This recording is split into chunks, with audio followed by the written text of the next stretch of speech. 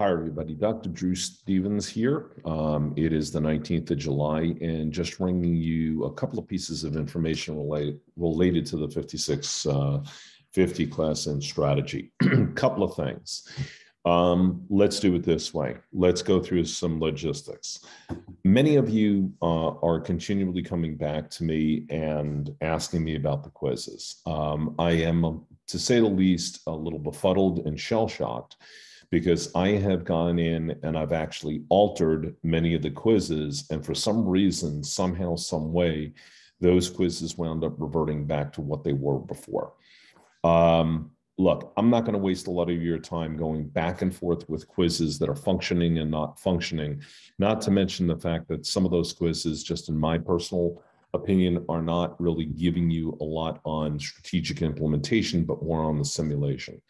So what I'm going to do is I'll alter whatever quizzes I can at this particular point, but at this juncture, I may just wind up giving away those points, and you'll just get the point total in there.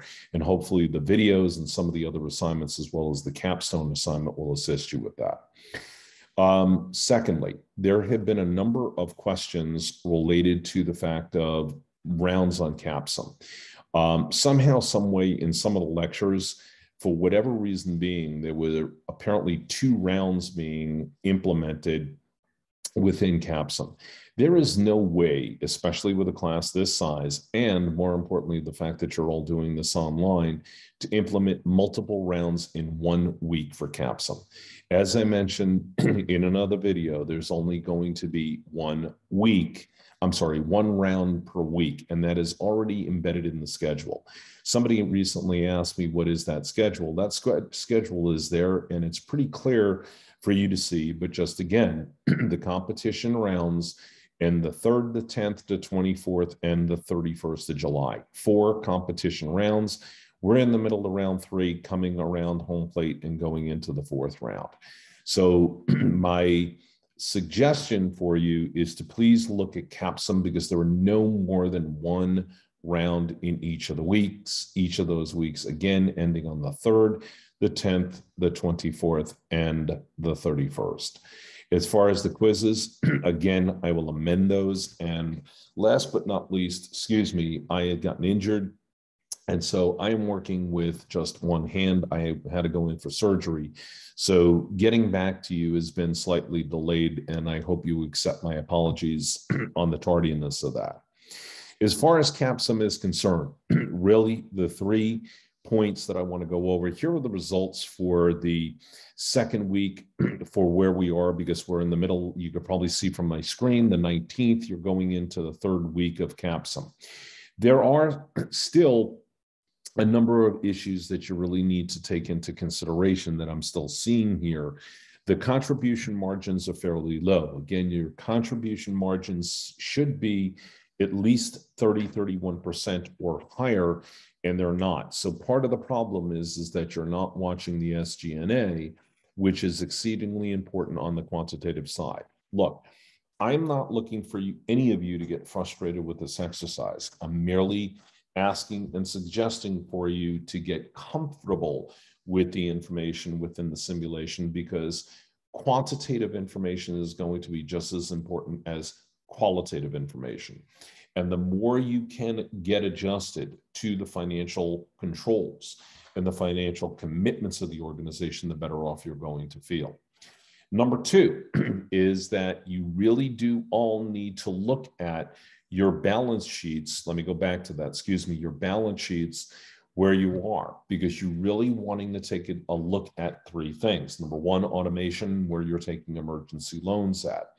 Number 2, account receivable. The reason being is because that account receivable is part of the liabilities that are owed to you. And if you're waiting too long to get your money back, you're going to wind up seeing probably less than 50 cents on the dollar in order to obtain that. And number 3, your account payable, and even your inventory for that matter. Again, inventory, just as much as anything else, is a liability. It's a liability because it's sitting on a shelf. It's a liability because people need to pay for it. But just as much, it's also an asset because it's something that could be liquidated fairly quickly. And last but not least, then you do really need to make certain that you're looking at these target market ratios. There are many times, at least in the last couple of weeks, especially when we went for the other rounds, where when you're looking at your target markets, many of you are off on that and you're being held with a lot of remaining inventory, and that inventory is staying there because you're not looking to deplete it. You want to try to deplete that inventory as much as possible. Okay. Now, with that in mind, I do want to go over one last thing with you, and that's just a key learning point for this particular week. And let me make sure that you're able to see my screen so that I can do this for you. And that is related to just two things that I want to focus on with you just very, very quickly. And they include really leadership and succession planning. What I want to just go and review with you very quickly as far as strategy is concerned is that when we're looking at strategic implementation and when we're looking at this whole theory of strategy, there are really two things that are going to be very, very helpful for you in ensuring the fact that you have a good strategic model in which to run your team. Number one, you have to have the right people, and the right people have to have the innate skill. In other words, they need to have the proper talent and the skills to do the job as if their life depended upon it. What I find is that many individuals that get involved in leadership, especially on the strategic level, are exceedingly tactical. And they're tactical because they're not really watching out for many of the nuances that make an organization great.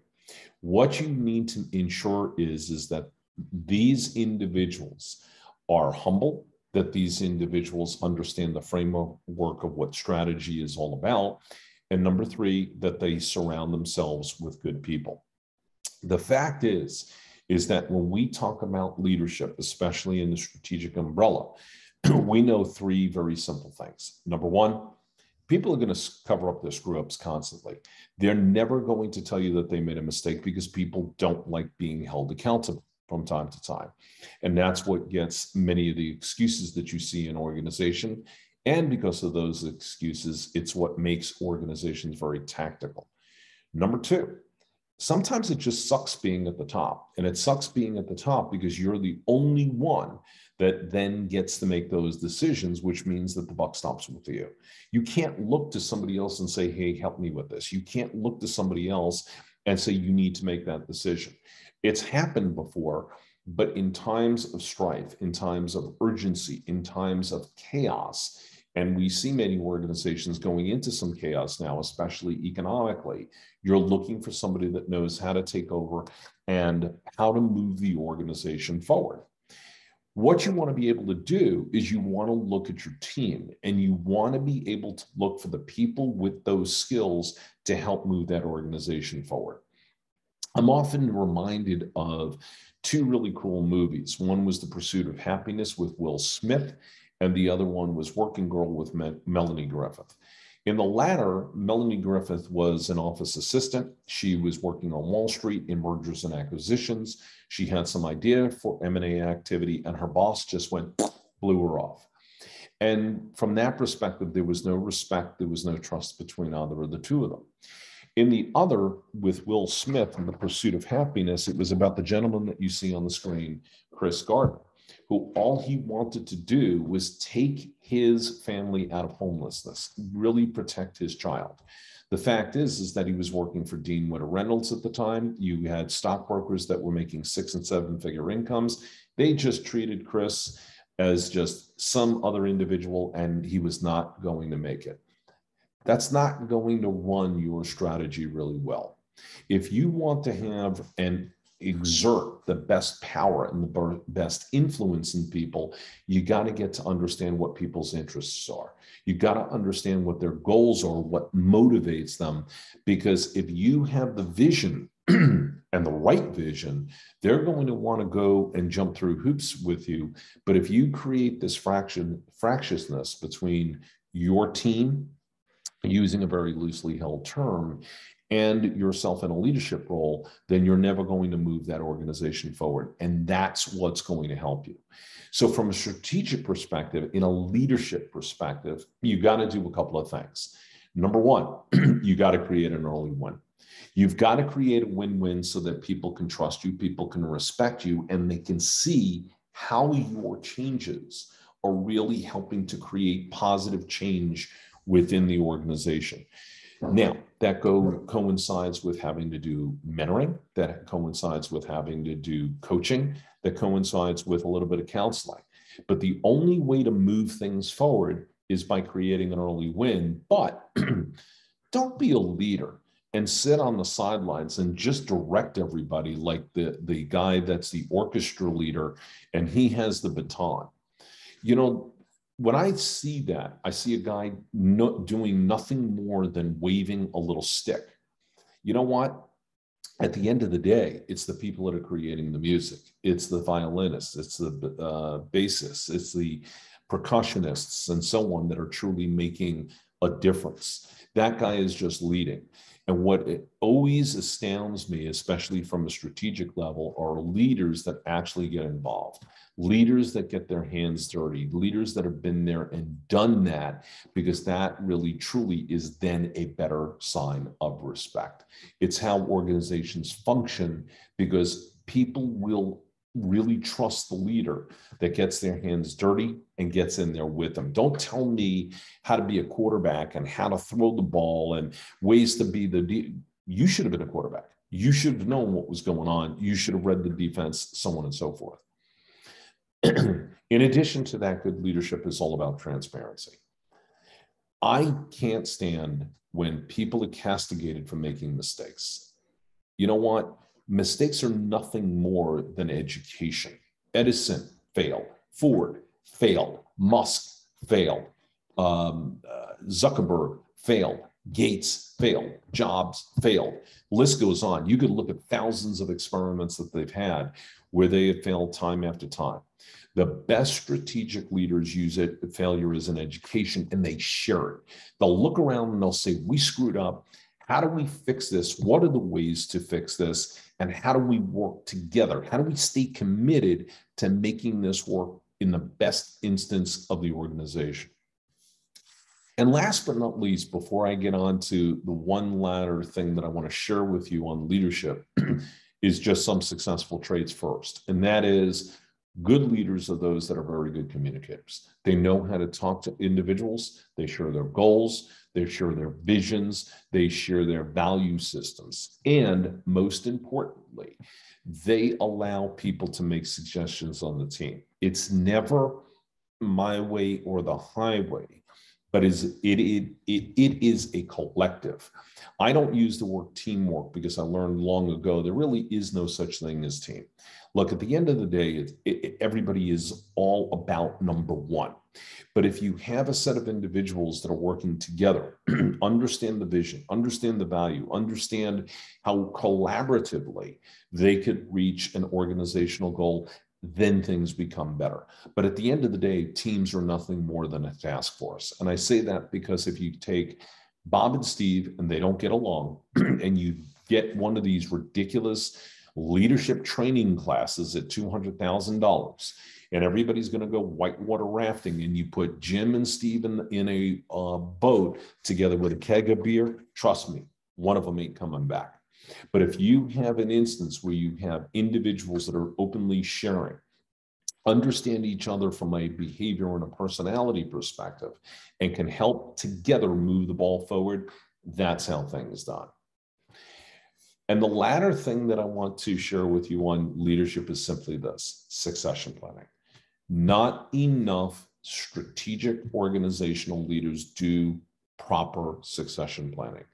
Succession planning is a modality in which you're building strength in the organization so that the organization, during shifting winds, shifting competition, shifting globalization, will actually create sustainable leadership, not only now, but for the future. Will also create business continuity. Part of the problem with too many organizations out there today is that there's a lack of business continuity out there.